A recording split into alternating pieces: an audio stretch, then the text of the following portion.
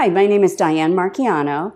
I'm a nurse anesthesiologist here at Top Aesthetics. I'm going to speak with you about preparation for anesthesia.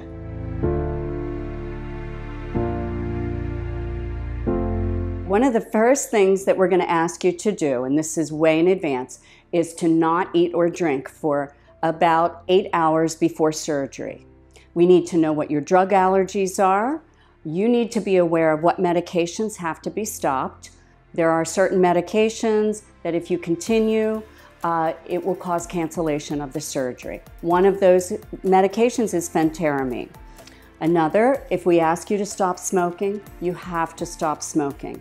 If you do not stop smoking, that can also cause cancellation of your surgery. After we have assessed all of this, talked to you about this, I'm going to need to know your surgical history and any of the health history that you might have that would affect your anesthetic.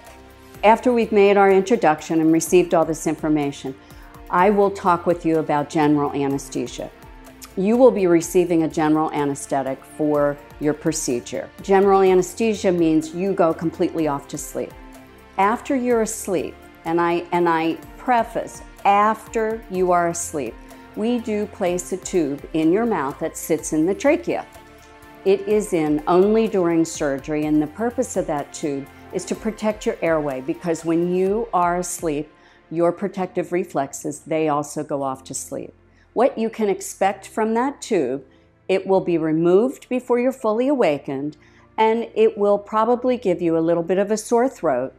You get rid of the sore throat by drinking ice water and hydrating. It's usually gone within the first 24 hours. With general anesthesia, a lot of times people do experience nausea and vomiting.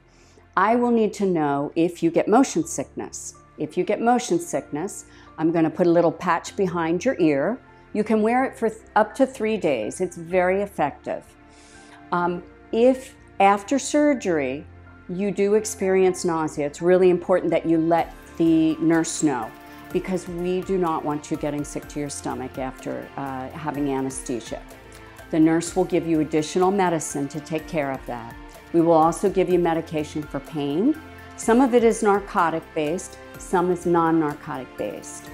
We do a sparing technique of narcotic because you do have to be awake, and we want you safe in order to leave here. And with narcotics, as I'm sure most people know, it can have some bad effects on people and causing them to not to have a respiratory depression. So let the nurse know if you're having pain. You can have pain medicine, but we do need you fully awake. I hope you found this helpful and you have a better understanding what to expect from having general anesthesia. Please subscribe to our YouTube channel or see us on topaesthetics.com. Thank you.